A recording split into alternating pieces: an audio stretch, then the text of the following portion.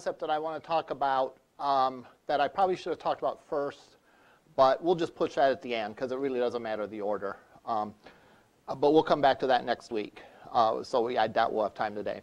If we do, we do. But anyhow, the discussion that we kind of got into last time, we started talking about Eclipse and using an IDE and all that and creating packages and so on and so forth. One of the things we talked about, though, towards the end is we created a runnable jar file. And then that got into the discussion of deployment.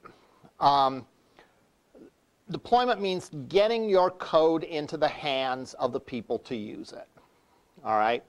And there's a number of options, and they all offer advantages and disadvantages, of course. There's security issues with all of them. There is timing issues with all of them, and so on. First of all, in terms of what are the different ways that you can get Java code into the hands of the people that are going to use it. One way, of course, is through an Android application. All right, and you can download then to the games, through the Google Play Store, and you can download the application and etc. If it's something that you don't want available to the public, you could distribute it through the intranet, through your own intranet. That's one sort of nice advantage of Android over iPhone is it's very difficult to download like code. How do I want to say it? It's difficult to download code to even your own device that you write if you're an Apple developer. Whereas with Android, you could simply download a APK file, which is the compiled file, and you'd be ready to go. So you could put it on your companies with a link. Only thing you'd have to do is you'd have to tell people to change their permissions to be able to allow the downloading of something not from the Google Play Store. If any of you have ever done that, it should be pretty clear. Not that big of a deal. So we're not really going to talk about that. All right. We are going to talk about other means of getting your code into the hands of the people that want to use it. And they vary according to a couple things.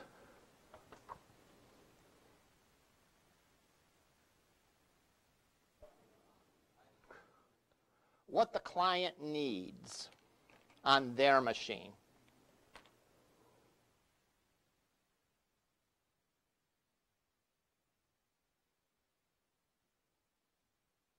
And if there's any server needed. And what the requirements of the server are for these. Oh, we're back to this nonsense again, are we? So, there we go. So, let's write, I actually meant to write these next to each other, so let's flip this sheet of paper around and say, we're going to show the method, what we need on the client, and what we need on the server.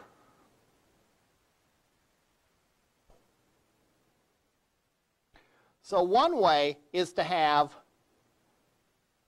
the app installed on client.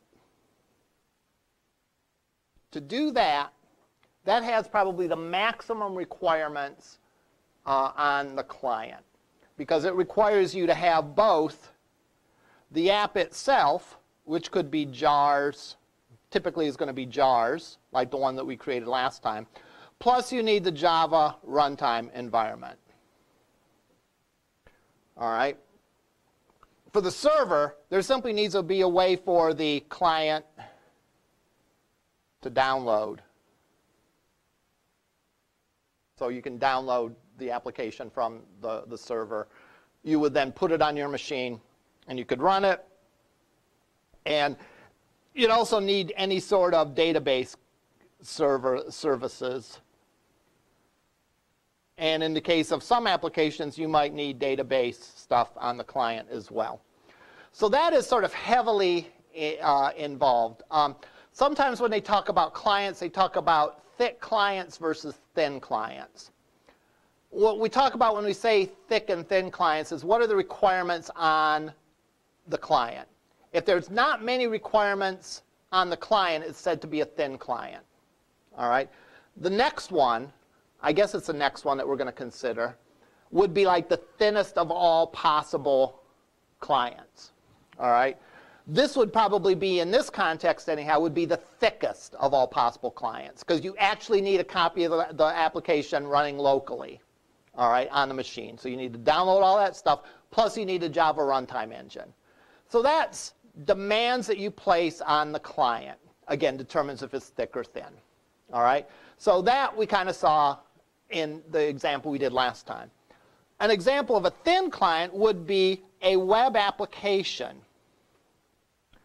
And this would be using server-side scripting, much like you do in the ASP.NET class for any of you that are taking or have taken that. The difference being is that the language of choice, instead of being the ASP.NET platform and being using ASP.NET controls and using C#, you'd be using Java. All right? I'm going to go over this overview of stuff first so that we can look at all the ones that I'm going to talk about. And then we'll go and drill down and talk about some of them in more detail, and in some cases maybe even see an example. All right? This is a thin client. In other words, all you need is a web browser.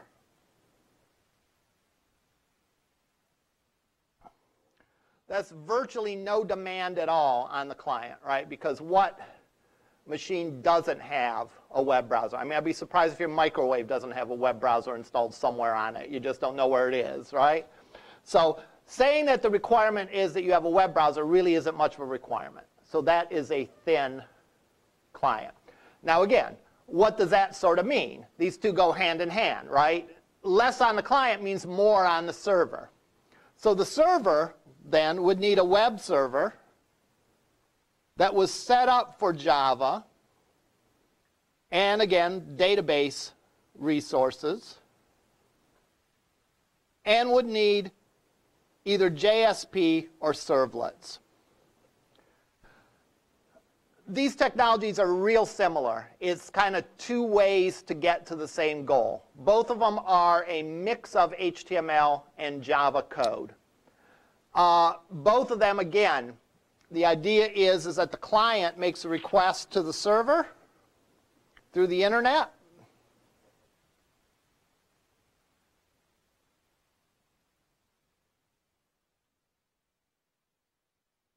Instead of having some pre-written HTML pages sitting out there waiting, like plain old static web pages that don't change, you're going to have some code, some Java code.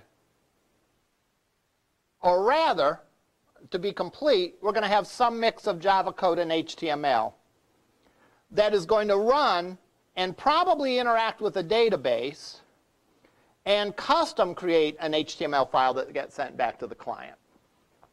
So in that scenario, the demands on the client are very thin. You just need a web browser. All the work happens on the server side.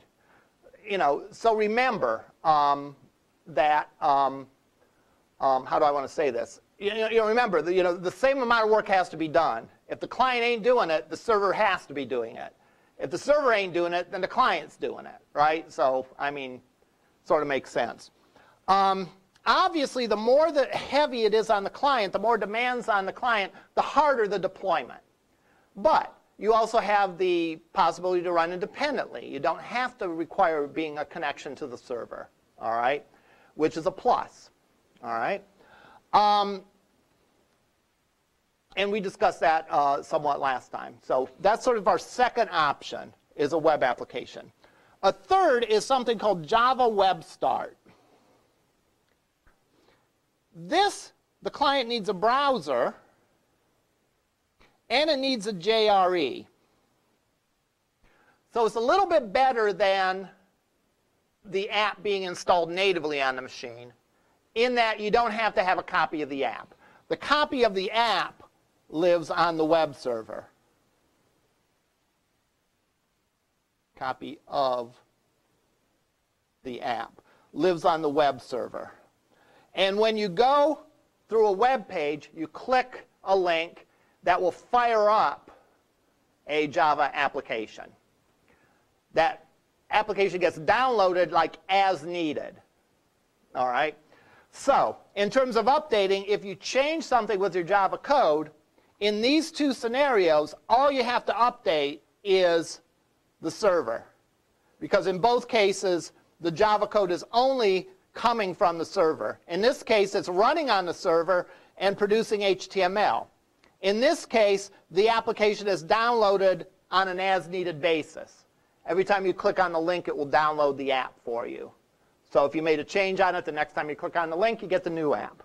Whereas in this case, if you make change to your Java code, you have to create a jar and get it to the client. All right.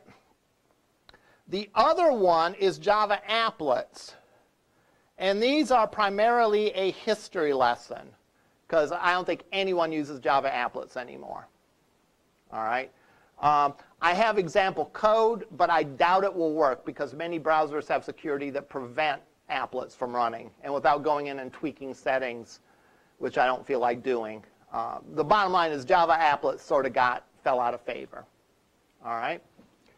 I went into Canvas and I had a resource section that I enabled that has a whole bunch of resources and discussions of these. So let's start by talking about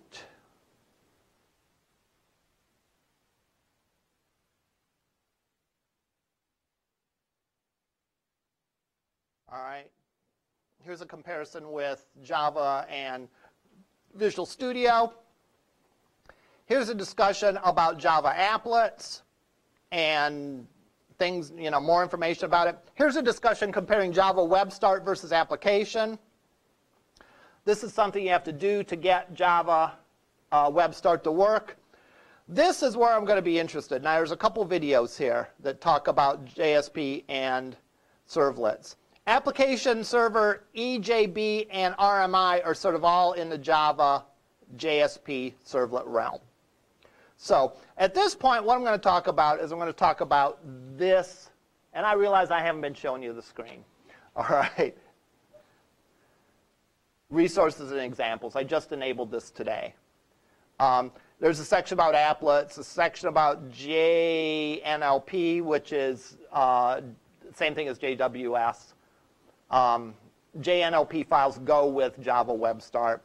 And then we have servlets, beans, and so on. That's the section we're going to talk about. We're going to talk about Java servlets and JSP pages. How many of you have done PHP coding? All right, a little bit. How many of you have done ASP.NET coding? All right, a few people. Let's look at what an example JSP page looks like. How many of you have done HTML coding? Okay, good. What JSP is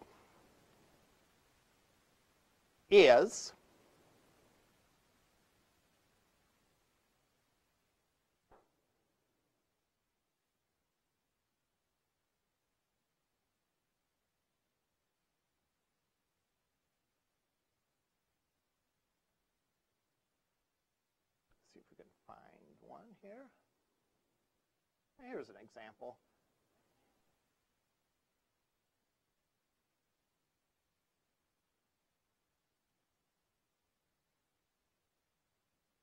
Here's a real simple JSP page, about as simple as possible. All right?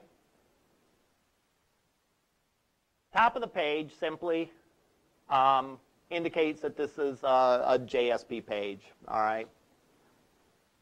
The rest of it is HTML, except for two things.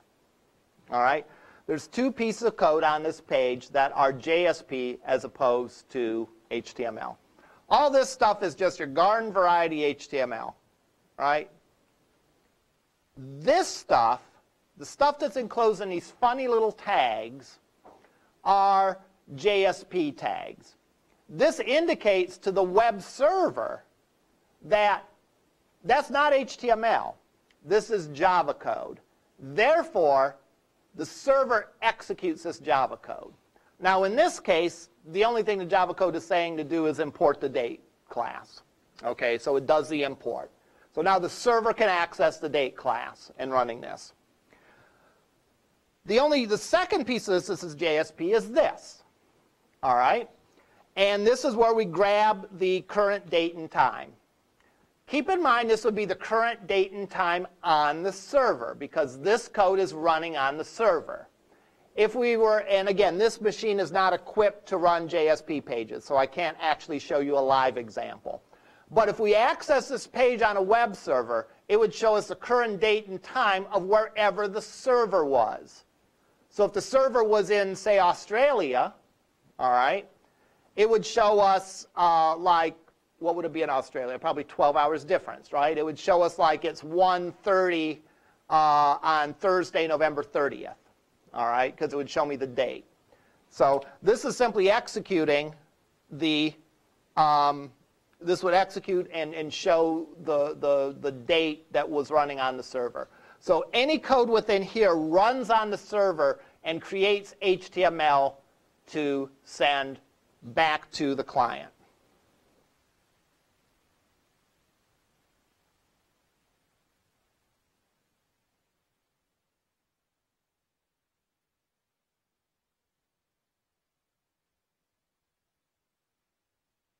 Let's look for another example.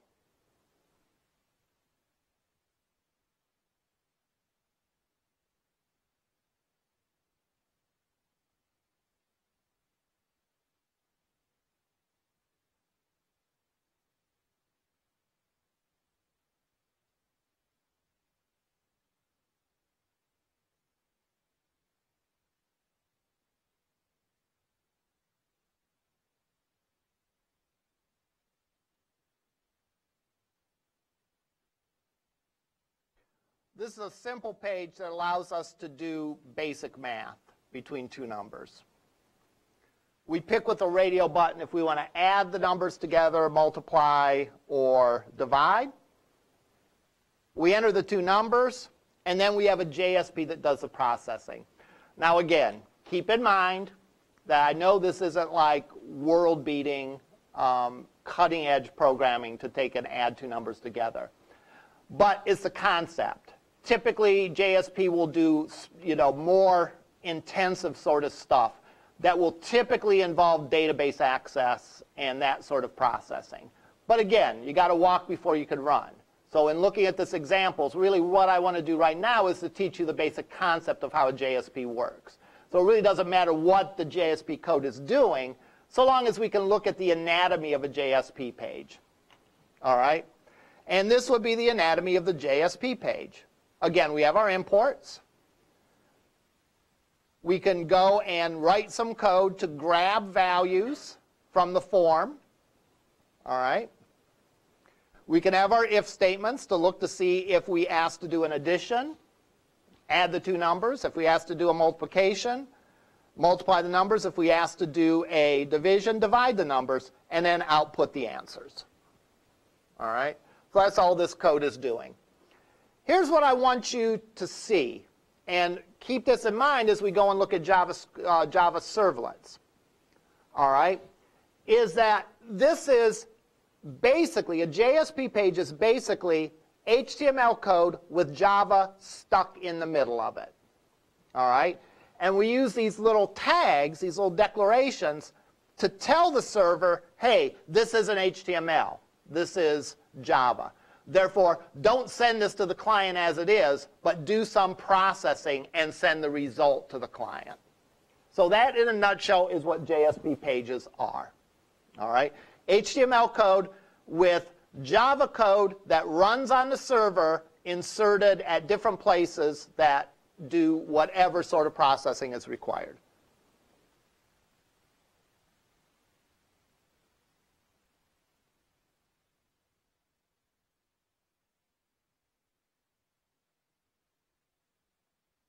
Now here's some of the things that you have to do to run this. There is some configuration on the database, on the server side, to allow you to do that. There is, depending on the kind of web server you use, it will be configured in a different way. With the Apache web server, that is an open source web server, there's something called Tomcat that allows you to run JSP pages and Java pages. With servlets, there are application servers and all that. If you haven't figured that out already, a lot of the IT world is divided into two groups. All right? Microsoft and what? Everyone else. All right? More or less. You know, if you look at a development shop, typically they may be using Microsoft tools and products, which means they will be running the Microsoft's IIS, which is their Internet Information Services, I believe. So they would be using a Microsoft web server. They probably would be using ASP.NET with C#. Then there's everyone else, and that includes the open source community and so on. They most oftentimes would be running what's called the Apache web server. All right? And they would be using any number of other options, such as Java pages, such as PHP or Python. That doesn't mean that you can't run PHP on Microsoft machines. All right? But typically, if you're supportive, if you want to use Microsoft technology, usually you use it across the board. At least that's been my experience. I mean, it's possible to use Microsoft Web Server running some of these other tools, but typically if you're going to do that, you're going to be running ASP.NET. All right? So Java would typically be associated, if you're running Java in a web environment, that typically would be associated with the Apache web server. All right. So what then is a JSP? Or I'm sorry, that was a JSP. What is a Java servlet?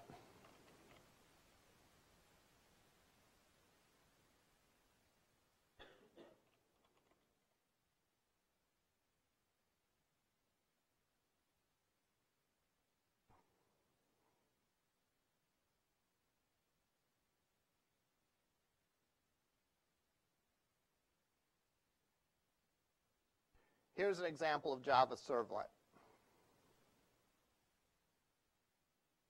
All right. Notice it's not an HTML file that contains Java code. It's sort of the opposite. It is a Java class which contains snippets of HTML that are going to be written to the client. This, for example, is the Hello World application. And what it would do is it would create an HTML page that would output my message contained in an H1 tag. All right? So there's your HTML. HTML is sort of embedded inside of the Java code. Now, notice that this servlet extends the HTTP servlet. So my web page will extend the HTTP servlet. And I have to have certain functions. I have to have an init function. I have to have a doGet function. And I have to have a destroy function.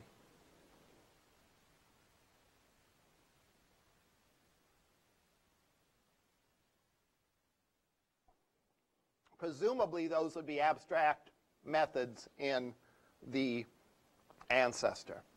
Just like regular Java, you would have to compile that servlet.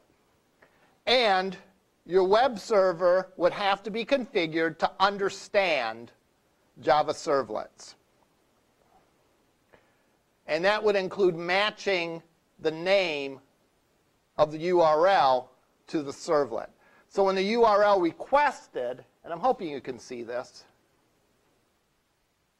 when the URL requested said, I want hello world, notice there's not hello world.html, the web server, because of this mapping, knows that hello world on the URL corresponds to the class hello world, and it would run that servlet that we have up here, and it would output the hello world in an H1 tag. All right? So the easy way to remember, and so, you know, this is a simplification, I realize, but I think it's a good simplification, is that JSP is like an HTML document with Java inside it.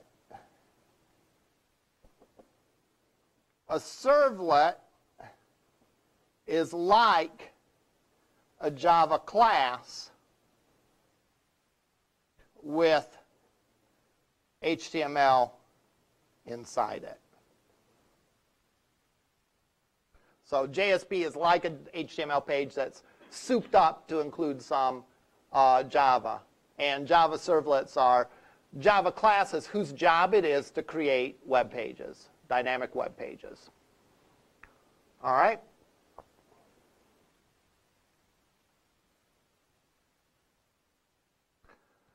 Functionally, the way that Java works, it's largely a preference of which one that you want to create, because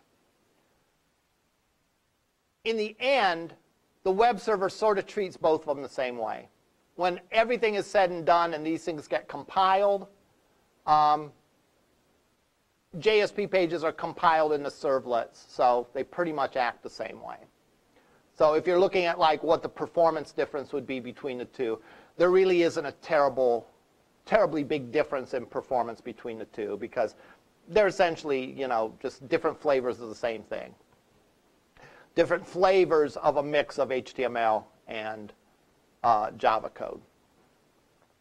I do want to reiterate, I think I mentioned this last time, but I do want to make a point of this to remind you that we are not talking about JavaScript here. All right?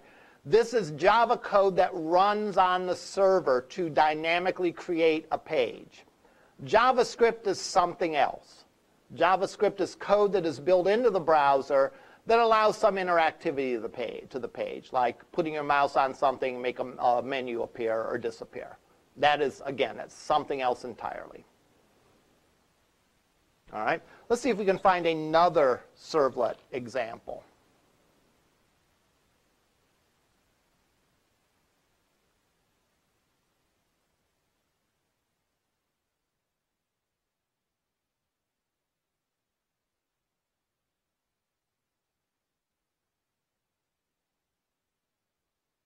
This is basically the same one, a hello world, just a different form of it.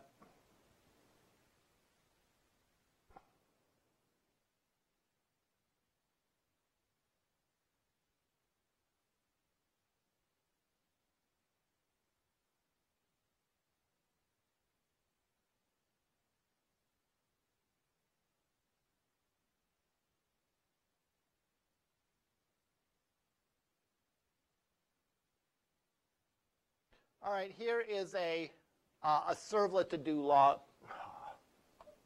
Here's a servlet to do logins.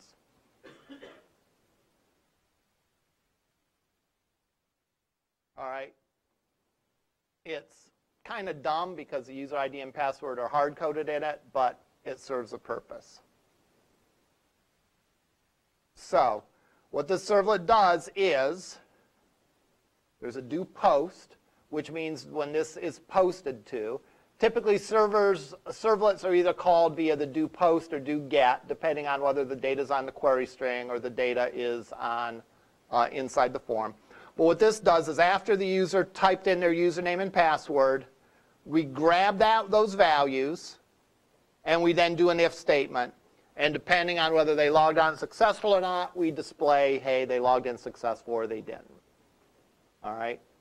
So again, this is an example of a servlet. It's a Java class that contains HTML code and can be used to process HTML data. One of the big things in server-side scripting is to be able to process data from the form. All right? In other words, the user enters something, whether it be a Google search or a login or whatever, the server does something with it.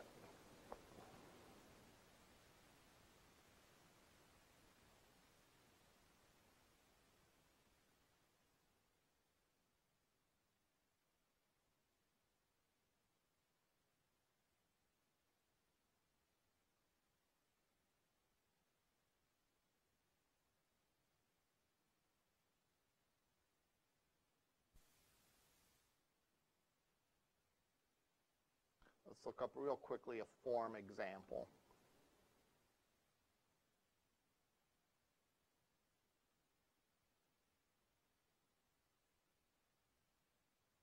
Good diagram. We take the data from the form, enter it in, submit it to the server, the do post or do get, depending on how it's submitted. will get sent, will get executed, and we create the HTML result.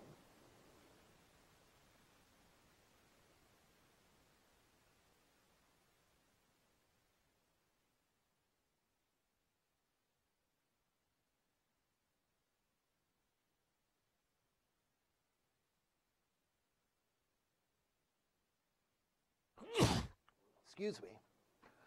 Here's another example again of grabbing the data from a servlet, from a form and doing something with it.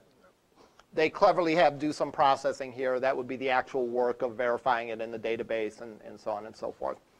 One thing that when you're talking about database activity and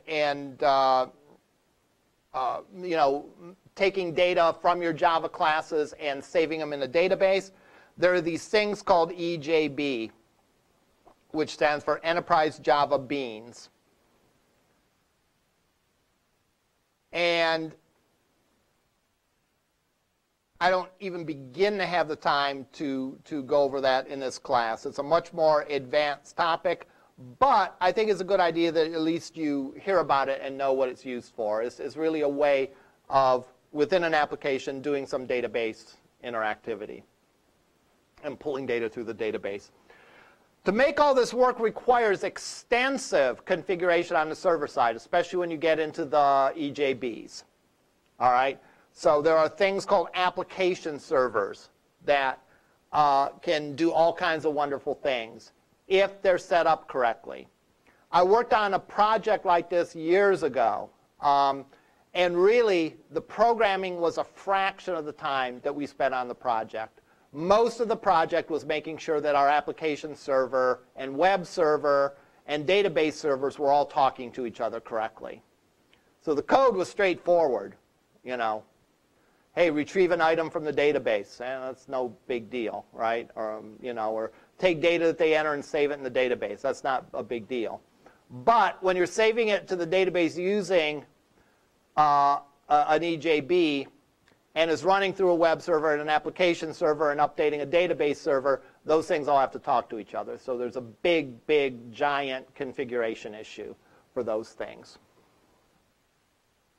All right, the last, or not the last, but the next thing we're going to look at is the JWS, which stands for Java Web Start.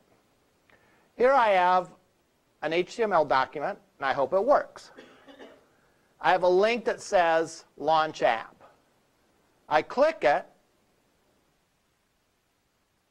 and I get an error because I didn't extract it. Thank you. Oh, I did extract it. I just didn't extract it in the right place, or I wasn't looking in the right place. Or that's my 216 class. Or it's right here. Okay, finally. So I click that. I click Launch App. It asks me what I want to do with this file. I want to save it. Now, normally, this file, if the web server was configured correctly, this would happen automatically. But I'm going to cheat and double-click this. It's warning me that my Java is out of date. Okay, I know that. So I'll say I'll do it later. I love these options that have a procrastination option. And I'm unable to launch the application. I don't know why. Let me look online and see if there is an example that we can run. Java Web Start example.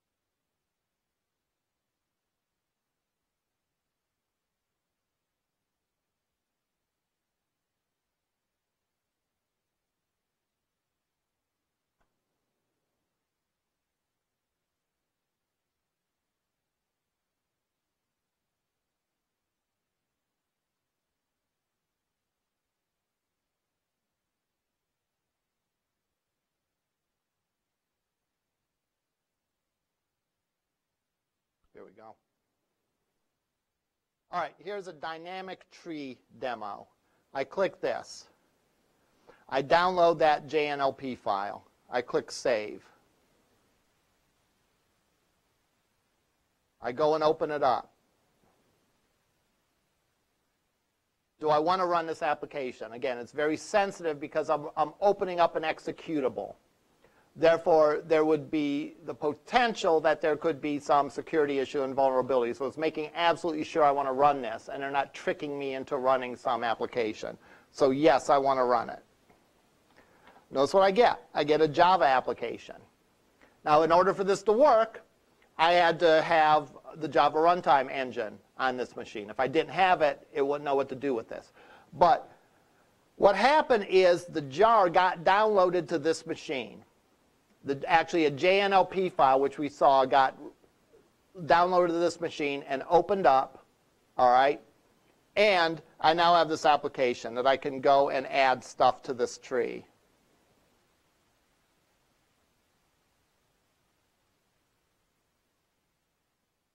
So I can add a node and remove nodes and so on. But this is a Java app that is running through Java Web Start. Here's another one.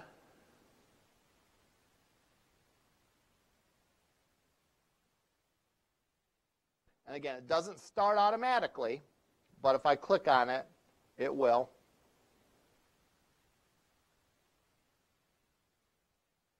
I have to say that I want to run it. And then here we have a weather application. Actually, I did it twice. That will show me temperatures in different places. All right, let's see how we make the magic happen. I'll refer to my example, which didn't run on this machine, probably because there's things out of date in it, but the techniques will be the same. If I look at my HTML file, I have a link to my JNLP file. What does my JNLP file have in it? It has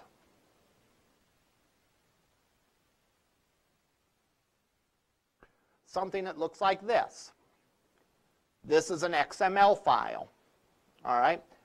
I don't believe we've talked about XML files in this class, but an XML file is a way that you can define a certain file format for storing certain data.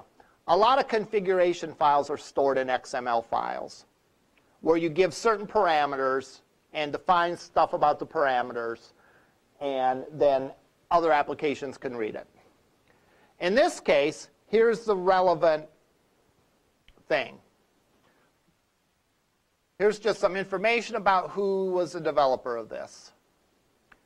I actually think I have to run it through the web server. Let me try that real quick.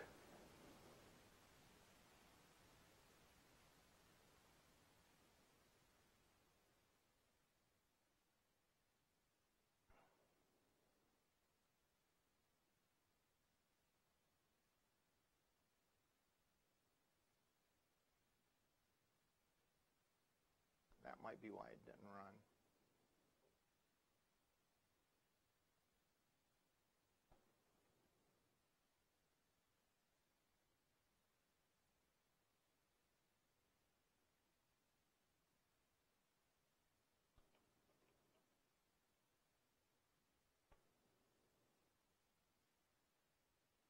Okay, again, my web server isn't configured to deliver those files. All right, anyhow. The XML for this guy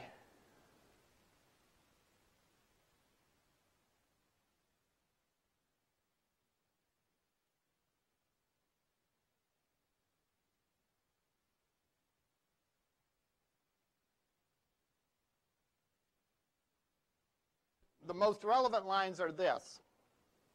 The jar that it comes from is called conv jar. All right? And if you notice, that's the name of the jar I have created here. The other thing that's relevant is I have to say what the main class is. Because remember, when we create a jar, we could have many classes that contain a main method. So we have to identify, when we run this jar, which class's main method we're interested in using. And in this case, I'm interested in using the class named firstGUI. These are simply the packages that I've created the jar in with, rather. So my firstGUI is in that package. Again, this is a thinner client than installing the application on my machine. It's not as thin as using Java servlets or JSP pages, but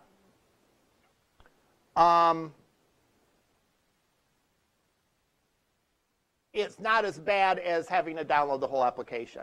All I have to do is make sure that I have the correct version of the JRE installed. And when I click on it, if the web server is configured correctly, again, I can double-click, open that, and run the Java application. Are there any questions about this? Next week, I should have information for you about the final, how it will work, and so on and so forth. Next week, I really have one main topic to go over, and that is serialization. I'll also be glad to answer any questions. My plan as of now is to cover serialization on Monday, and that may or may not take a while, depending on how long it takes. On Wednesday, then, I plan on having a work day just for you to wrap up and have the opportunity to work on your assignments, ask any questions you have, and so on. I should post an announcement again sometime probably over the weekend about the final and when things are the final absolute deadline for stuff, etc. All right. We'll see you up in lab.